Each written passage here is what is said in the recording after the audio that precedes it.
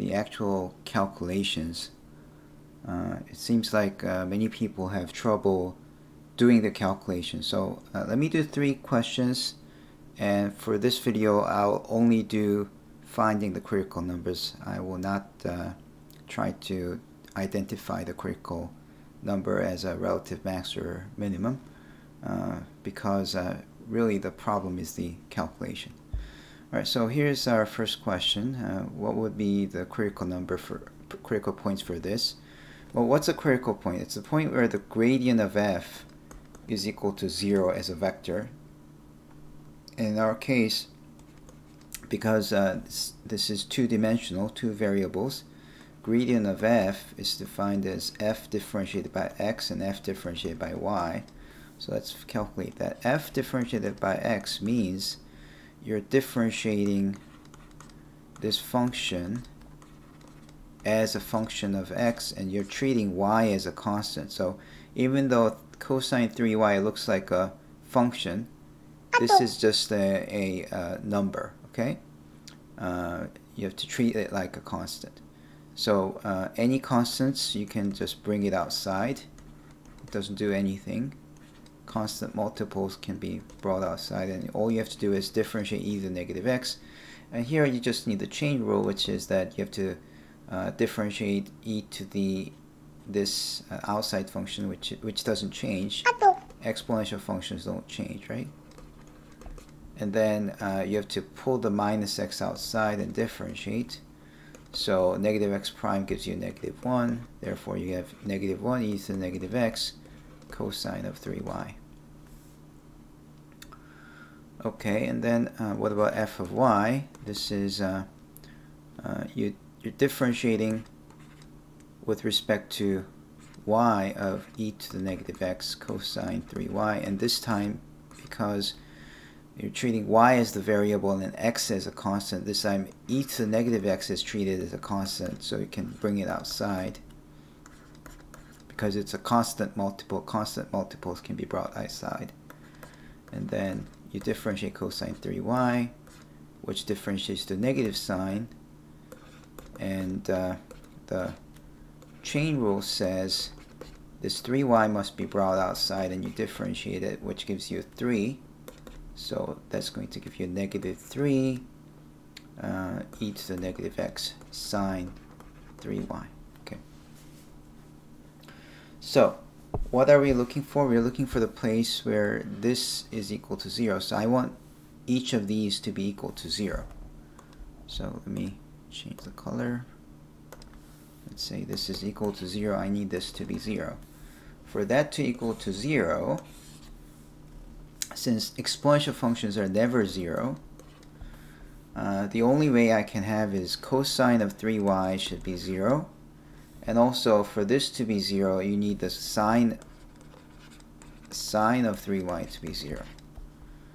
Okay, well, that's a problem, because for this to happen, we need that the 3y to be, must be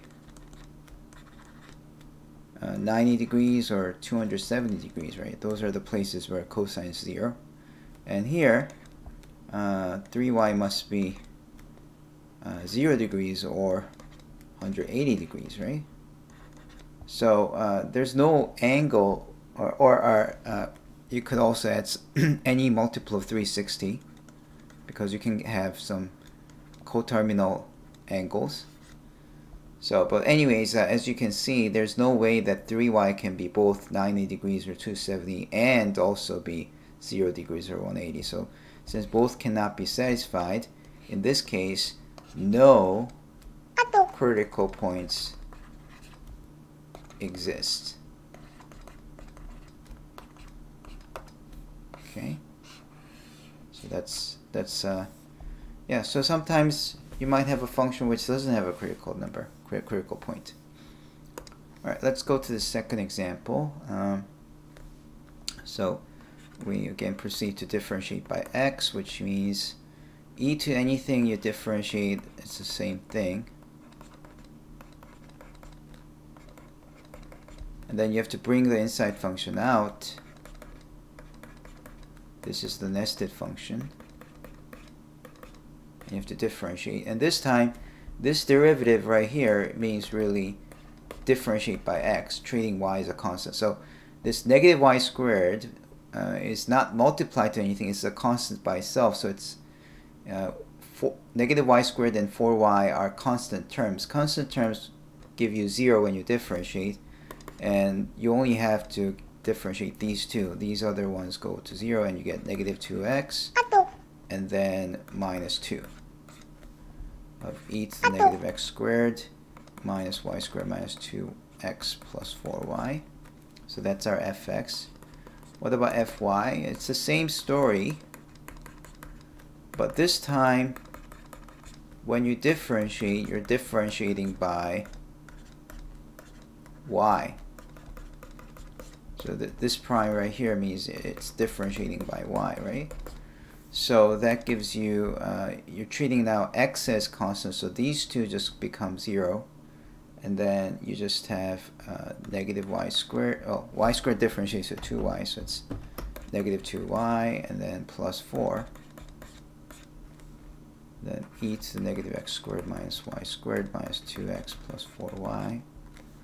And then, so those are the x and y derivatives. So what, I need these to be 0. That's what I'm looking for. Again, exponential functions are never 0, so I need negative 2x minus 2 to be 0, and I also need negative 2y plus 4 to be 0. Well, this is 0 when negative 2x is positive 2, so x must be negative 1. And this one's 0 when you have negative 2y equals to negative 4, so y must be positive 2. And putting these two together, I see that negative 1, 2 is a critical number, a critical point. I keep saying number. Okay, let's go to this next example. Fx, you're treating this as a function of x, so this is just a constant multiple. And you're just differentiating this much only, which gives you 4 minus 2x. Okay, and then fy would be, this time 4x minus x squared is considered as a constant, and you're just differentiating this part, which gives you 8 minus 2y. Okay, now it gets really interesting, because for these to be 0 and 0, you have to keep track of many different cases, and this is why the calculation becomes really challenging. So if the first two examples seemed not much of a challenge, this problem here will finally look quite challenging. So let's track this. So how does this work? You have first you need 8y minus y squared times 4 minus 2x equal to 0. Now when two things multiply to 0, you have either one of them to be 0, right? And this one's can further be factored by factoring out the y. So you have y equals to 8 and 0. Here I have x equals to 2. Okay, so you have like 3 different cases. Y could be 8, y could be 0, x could be 2. And the tricky part is to track down all the possibilities. So we have case 1, case 2, case 3. We have to track down all the possibilities. First, y could be 8, or y could be 0, or x could be 2. Now let's look for this. If y is 8, then what does that mean for f of y? F of y, when you have x, and if y is 8, that means you get 4x minus x squared, and y is 8. 8 times 2 is 16. 8 minus 16 is negative 8. That has to equal to 0, which means you get 4x minus x squared must be 0, and then that factors as x times 4 minus x equal to 0, so you get x equal to 0 or 4. Okay, so this first case gave us 2 points. First, it could be 8, 0, or 8, 4. That's the answer. Okay, now y equals to 0. What happens then? If y is 0, fy and y is 0, you get, oh, it's the same story. This time, if you plug in 0 here, you get 8 minus 0, so it's just 8. So that has to be 0, and then again you get the same equation. This has to be 0 in order for this to be 0. So you get 0, 0 or 0, 4. So finally, when x equals to 2, fy of, now x is 2 and we don't know what the y value is, so if you plug that in, then 2 times 4 is 8, 2 squared is 4, times 8 minus 2y, so for this to equal to 0, you are forced to have 8 minus 2y to be 0, because this is 4, it can't be 0, so this has to be 0. So that gives you y equals to 4. So you have 2, 4, because x is 2 and y is 4. So you have total of how many? You have total of 1, 2, 3, 4, 5 critical numbers. And